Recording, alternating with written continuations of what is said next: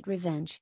President Trump just unleashes revenge on Democrats. Chuck Schumer and Nancy Pelosi are scared stiff.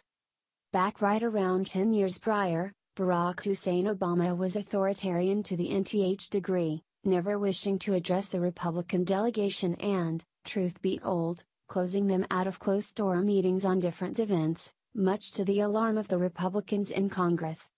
When he lost the lion's share in Congress, regardless, he figured out how to hone in isolation from the Republicans by a duration of these strategies, the main prominent special case being Speaker John Boehner, who has just as of late uncovered how he never talked in gleaming terms about Obama, basically in light of the fact that he would be seen by conservatives as the devil incarnate.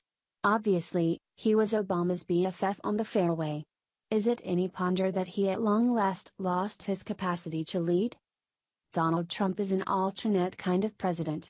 Above all else, he is a man who appreciates seeing harmony and comedy and expectations that all sides will meet up in a coordinated vision without bounds of the sauce nation. After as of late welcoming the Democrat initiative to a meeting to air their grievances and talk in candid terms, the donkey delegation rather selected to go out into the rotunda and address columnists about how they were dismissing him. Trump, ever the reality TV host, set up 2 purge seats for Nancy and Chuck and afterward got them out for being truant. Via Mad World News. On Tuesday, top Democrats on Capitol Hill canceled an important meeting at the very last minute that they had scheduled with President Donald Trump. Moments later, Trump unleashed a brutal reality check which the insolent liberals sorely needed.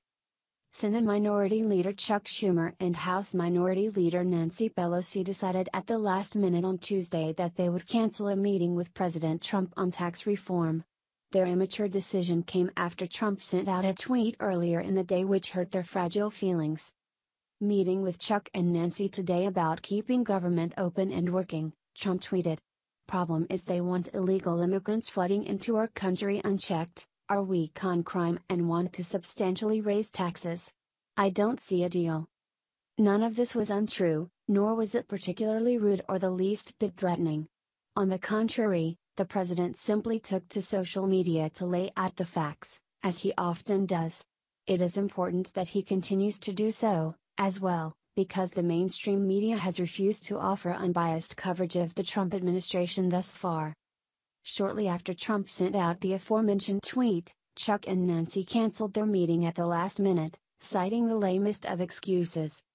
Given that the president doesn't see a deal between Democrats and the White House, we believe the best path forward is to continue negotiating with our Republican counterparts in Congress instead, the pair said in a joint statement. President Trump responded by saying that he was not really that surprised over the Democratic leader's last-minute cancellation, highlighting just how immature they really are. Chuck Schumer and Nancy Pelosi did not show up for our meeting today. I'm not really that surprised.